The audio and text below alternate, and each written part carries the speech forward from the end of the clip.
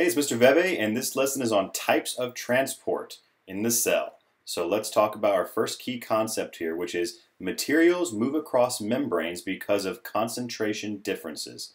So today we're going to talk about passive and active transport, talk about what those are, and examples of each one. So let's start with passive transport. That is the movement of materials across the cell membrane without energy from the cell. So there is no energy used in order for this to happen. It is a passive process.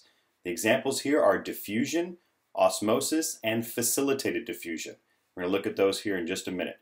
Now, on the other hand, active transport is when cells use energy to transport materials that don't diffuse normally. So you need a little bit of energy in order to make that happen. Active transport, endo and exocytosis are your examples that we are going to look at today. So let's first start with diffusion.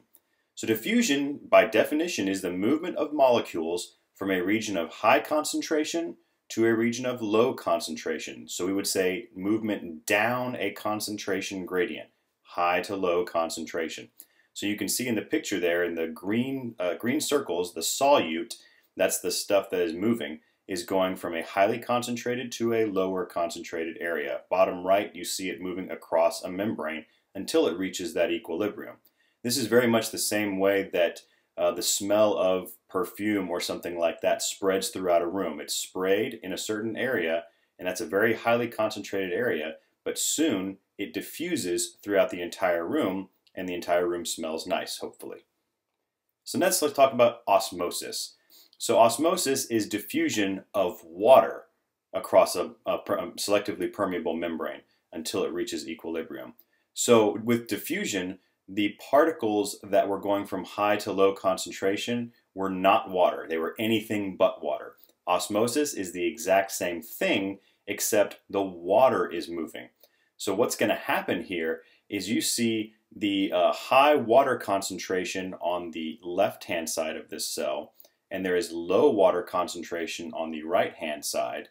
You will see the water, the gray circles or smaller circles, move from high water concentration to low water concentration, okay? Or the water is moving towards where there's a whole bunch of solute there in order to make everything equal. So remember, osmosis, only water here. So the last type of passive transport that we're going to talk about is facilitated diffusion. Now this is diffusion of molecules from high to low concentration, not water, using a transport protein. So the protein is going to actually help facilitate the movement of the particle across the cell membrane. Now, glucose is an example of a particle that needs help from a transport protein to move inside and outside the cell or across that membrane. There are a couple other examples that you're probably going to have to look up for your post-notes practice. So now let's move to active transport.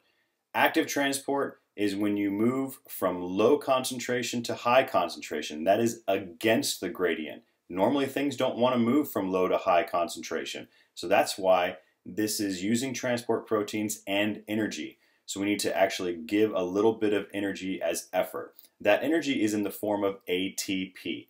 That is the energy currency of the cell. A good example of active transport is the sodium-potassium pump. Sodium and potassium get pumped in and out of the cell. It requires ATP or energy to make it happen because a lot of times it's going against the concentration gradient.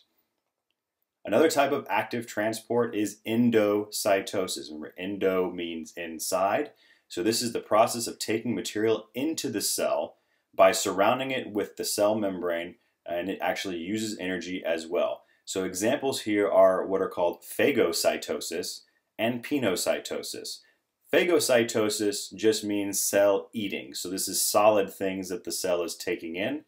Pinocytosis is cell drinking. So it's taking in liquid here. So if you see in a three-stage picture here, you see some sort of substance there in blue, and the cell membrane is starting to make a little enclosure around it, and then it makes it a complete enclosure, bringing that substance inside.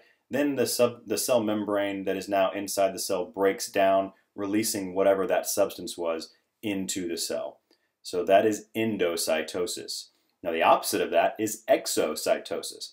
This requires energy because we are trying to expel something out of the cell, get it out of there. So you have a vesicle that actually forms with the stuff that you're trying to get out, and it's going to fuse with the cell membrane, and then the cell membrane is going to open up and let those things out. So exocytosis, stuff leaving the cell; endocytosis, stuff coming into the cell.